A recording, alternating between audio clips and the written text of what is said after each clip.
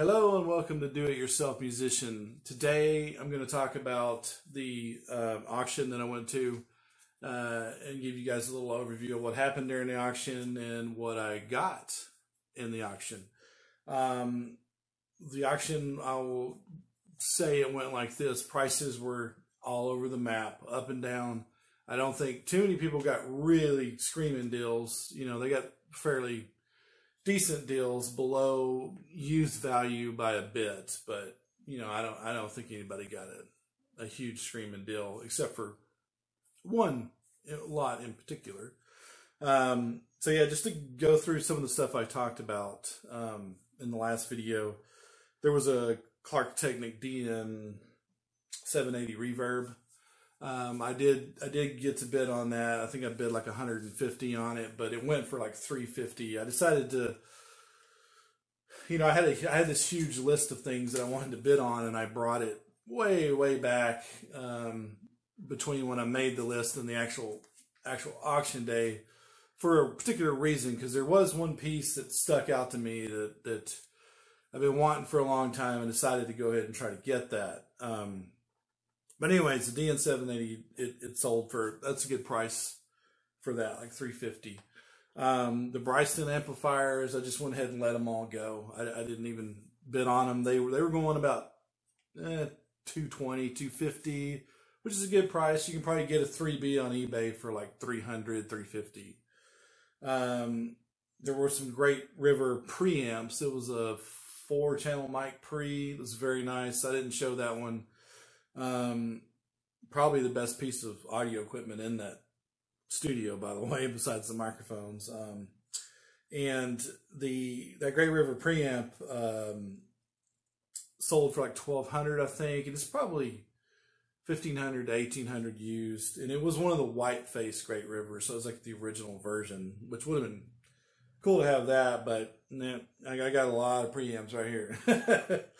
Also, just real quick, those Sennheiser 441s, I mean, I think they went, I want to say like $300, $350, maybe $400 for those. The tape machines, both of the 24-channel 2-inch 24 tracks went for about around $1,000, like $1,100, $1,200, something like that, which is good for those. In this day and age, it's good. That's a good price for those. You could easily pay $4,000 for something like that. Those things do need some work, but not much. The heads were good, and the transport seemed good. So, you know, somebody got a pretty fair deal on that. Now, those big lots up in the attic that I showed you with all that junk up there, I want to talk about the one lot that had the Dolby 361 units, that had the TAC, the 16-channel TAC console, and those emulator 3s. I really thought that was going to go for a lot of money. This is an example of how this auction went. When it got to that, it stalled out at $75, and the clock was like down to a second. I went ahead and hit it. I was not going to let that go for $75. And so I had it at 100. Okay. And then, as the clock's ticking down, the guy is reminding everybody that you have to, part of the auction rules where you have to take everything out of the building. So everything in that huge lot and all the cabling crap on the ground and all that, you had to take it all out. And it would take me a week to do that. I don't have a week to do that. And I think this is what suppressed the bidding on that lot by quite a bit. So anyways, as the clock's ticking down, another guy hits it again for 125. And I still don't know how I feel about it. Maybe I should have went for it again and just tried to figure out what to do with all that junk. I don't know. But I didn't bid on it again. You know, so I lost all that gear. I lost it. Well, I lost it, you know. I didn't get it. You know, it went for $125. And that guy, whoever bought that, there are enough, even if those emulators are complete trash, there's still enough equipment in there to get his money back tenfold on that, you know. And that would have been, it'd been pretty cool to have that stuff for this channel for repairs and whatnot. But you know, this is the way it goes. I couldn't clean that stuff out of there. There's no way it was going to happen. So yeah, win some, you lose some. And the other one I wanted to talk about is the 480L that I showed you also. And that thing,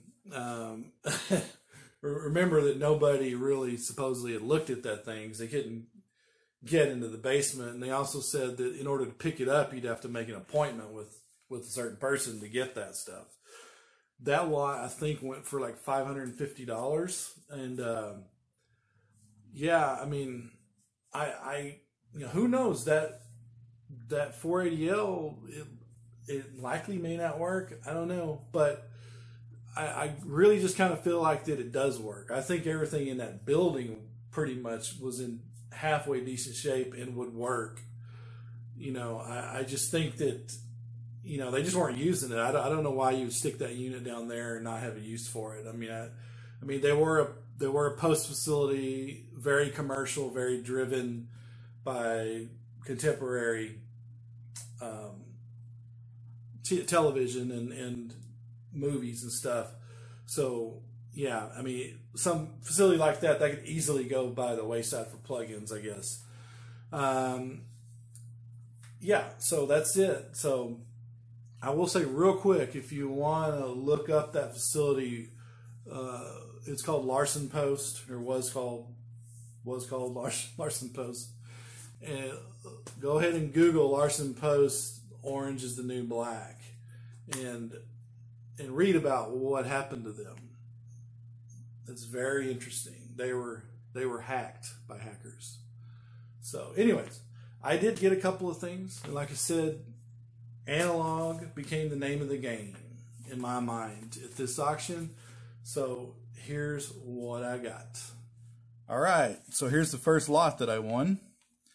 And as you can see, it's a Tascam 122 Mark III cassette player. I've been wanting a cassette player for quite a while now. I've been looking around, especially to try to get one of these guys. And quite frankly, these things are getting expensive. You think you could get this for less than $100, but you know, good luck. Good luck trying to find one for less than like $400 from the prices I've seen lately. I mean, cassettes they're kind of coming back. I don't know if any of you guys keep up with that stuff, but you know, I've got a stack here. This is all stuff that's been made in the last year. You know, this is a good record, by the way. Go Team Semicircle. I mean, everybody that's making vinyl is, you know, also making a cassette copy of everything. I don't know why. I don't think cassettes are actually gonna make a big comeback as vinyl, but they are being put out. Like this is a little band from Fort Worth, and I think the only hard copy that they did of this is a cassette, actually. And this, of course, is Van Sire. This cassette came from the Spirit Goth Cassette Club, and that's one reason that I actually wanted to get a good cassette player, not only to sort of record to it if somebody wanted it, but also to play cassettes from this cassette club. And Spirit Goth Records, there's their logo there, Spirit Goth Records, spiritgoth.com. They have a cassette club, and for like, I don't know, I think it's $7 a month, they send a new cassette of some real underground bands out for you to listen to. It's a real cool thing to join if you're into shoegaze, dream pop, bedroom pop, that kind of stuff. You know, check it out, spiritgoth.com. I don't want this to be a Spirit Goth commercial, but it's just really cool. So this unit was in the transfer room at Larson, and they were using this piece of gear. This knob's, I just noticed this knob's a little off. It just needs to be screwed back on. But they were actually using this piece of gear, so I was confident this thing works, and it does work. I've already checked it out a little bit, and I was able to turn it on there because, like I said, they were using it, and it was plugged in and everything. But you know, I could go ahead and throw a cassette in there. Let's throw the Van Sire in. I think it's got to go this way. No, it's got to go this way, right? I don't know. And let's see. Let's go to fast forward it, actually. I don't know if you can see the counters moving. Stop. Play. And of course you can see the VUs working. So it does work. I've already plugged it into an audio source. I'm not actually going to play any audio right now, you know, because of the copyright BS and everything. But it does work fine, and all the functions work and everything. The only thing I've spotted so far is the headphone jack. I think it's got a broken solder joint, and it needs to be cleaned up. They stuck a label on it at the auction, and now that stuff is stuck on there. But I'll have to get that off there. But I'll do a follow-up video on it. You know, kind of getting it ready for service here. And let me go ahead and spin it around just to take a look at the back of it here. Yeah, it's got some junk on it, and it's dusty as crap. But you know, what do you expect from being in service for 30 years?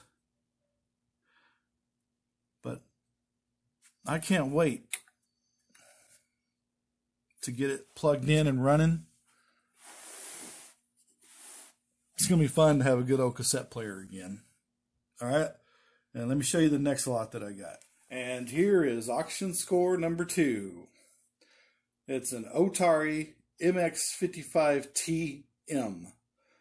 This is a 2-track machine with time code, which actually means it's three tracks. There's a center time code track. It does have a Dolby HX Pro system, which is not an encoding system. It's just I believe it tailors the high-end frequencies. I don't know, makes them record better or something. I don't know. We'll look into that later. But as you can see, maybe not in the best shape.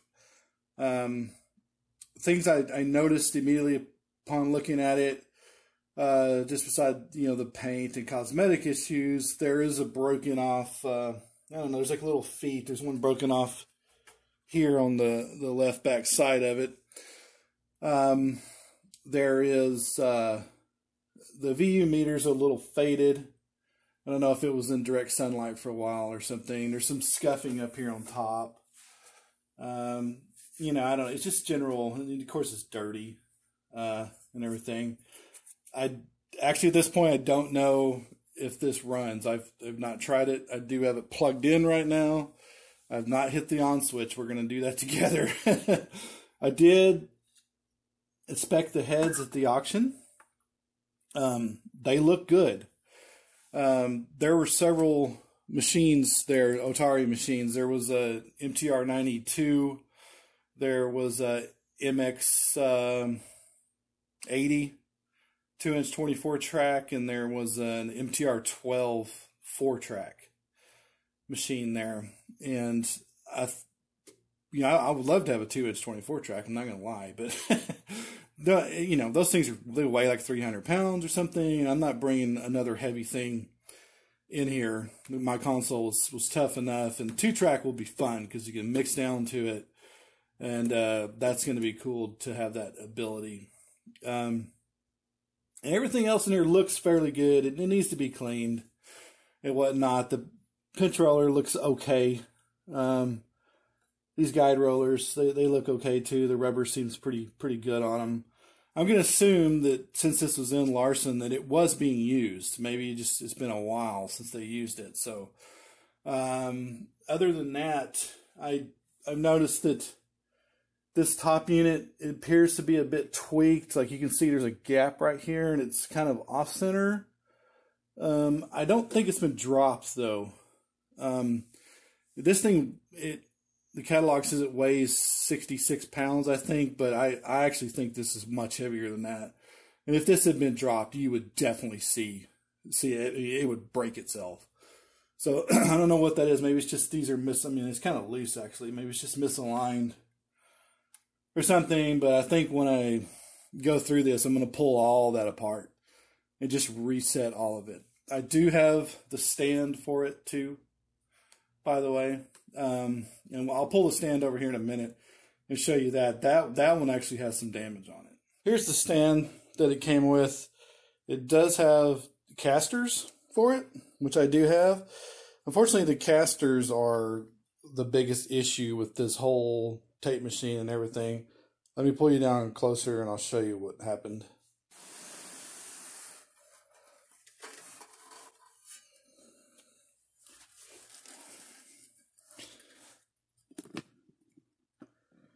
Okay.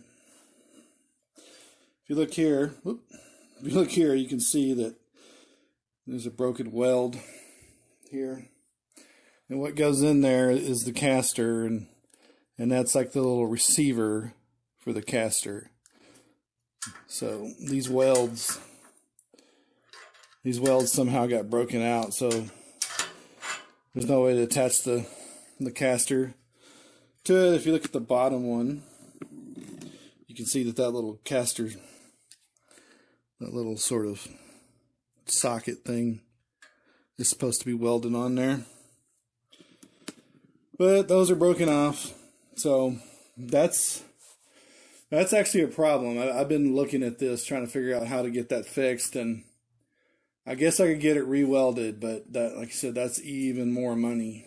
It's really tough to try to figure out how to attach a caster at this angle. So if you got any ideas, let me know. Let's try turning it on and see what happens. So like I said, I've not turned this on, so let's go ahead and turn it on.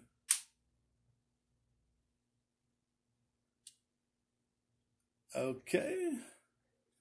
I've got lights, and I just heard a relay go, and it said 15 IPS, inches per second.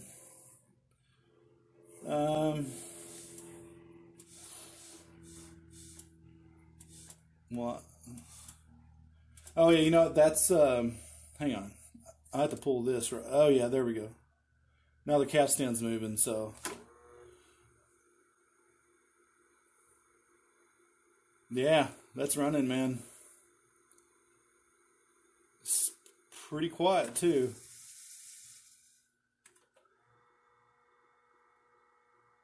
There's rewind.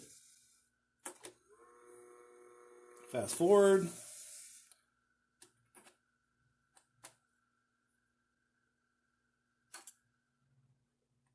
I might have to. Okay, is that? You might have to do that to get it to record, actually. Yeah, because now I got a record light. I do notice this this LED is a bit banged up right here. Oh, I'm hitting the wrong thing. That's record right there.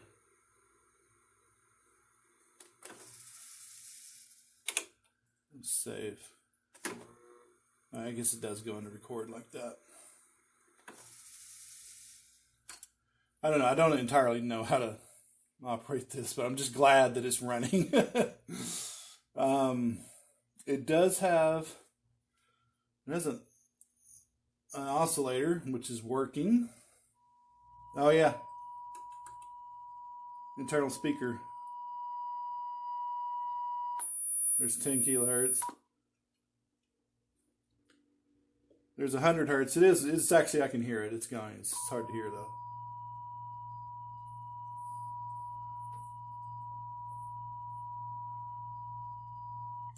So yeah, that's pretty encouraging. It's going to need some work to get it going, but basically I think it's a functioning tape machine. I paid a little bit more for it than I wanted to, but I really got the analog fever during the auction. What else can I say about it? Oh yeah, you know, the thing is, I'm finding with this as well as my console, is that when you buy a piece of gear like this, you're not only buying this piece of gear, but you're buying everything that goes with it. And so in order practically to run this machine, to actually use it in a way that it's meant to be used, I'll have to buy NAB reel adapters. It didn't come with any on it. Those are probably $100. I'm going to have to buy an alignment tape, which is probably $140, $150. I'll have to buy blank tape and a take-up reel, which is another $100 and something. You know, so you're looking at probably $400 to even just start to run one of these things. Sure, you can cut corners and buy smaller reels and blah, blah, blah, but I'm not going to be doing that. I'm going to be, you know, refurbishing this thing as best as I can, and I'm going to use it. So there will be some investment in it, like the console with the cabling and everything was a lot of money. But cool. All right. Like I said, in follow-up videos, I mean, I'll take videos when I'm going through this thing, getting it ready to work.